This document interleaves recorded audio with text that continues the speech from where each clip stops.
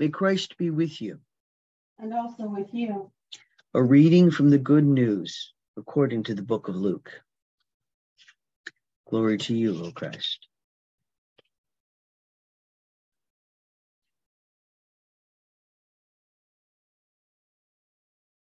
When the angels had returned to heaven, the shepherds said to one another, "Let us go straight to Bethlehem and see this event that God has made known to us."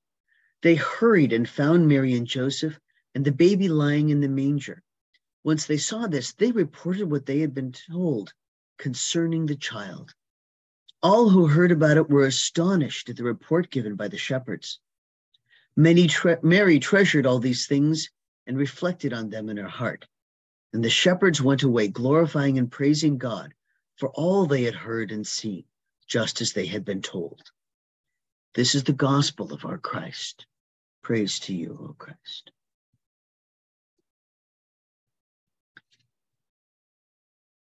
Tidings of comfort and joy. Today we have the very human stories. Isaiah 62, they'll be called the holy people, the redeemed of our God, the city that is not forsaken.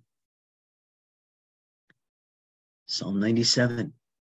O God, you reign, let the earth rejoice, let the many coastlands be glad. The heavens proclaim your righteousness, and all the peoples behold your glory. Light dawns for the righteous, joy for the upright in heart. Rejoice in our God, O you righteousness, and give thanks to God's holy name. And then Hebrews is real talk about trying to read the prophets. In times past, God spoke in fragmentary and varied ways to our ancestors through the prophets. And now, and it's the whole point of Christmas, God spoke to us through the only begotten, who both has been made heir of all things, and through whom the universe was first created. It's that whole God outside of time thing. Christ was there from the beginning, but is now born as a human as well.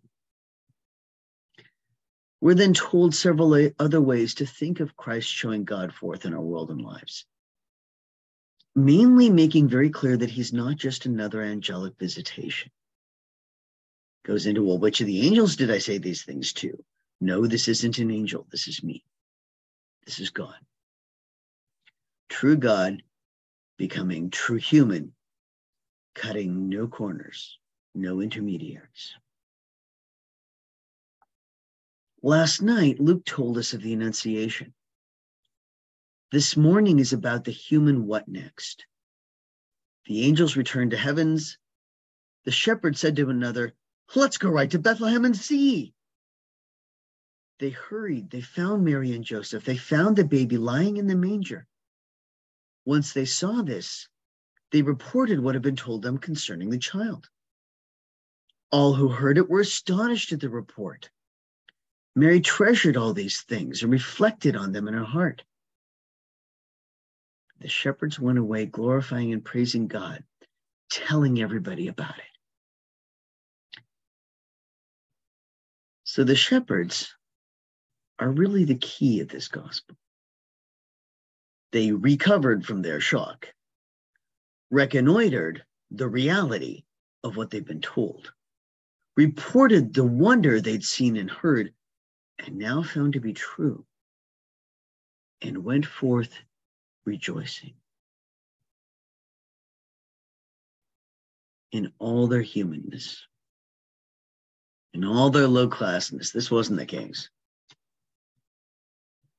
This was folks like us. So my challenge to you today is rise up, shepherds, and follow.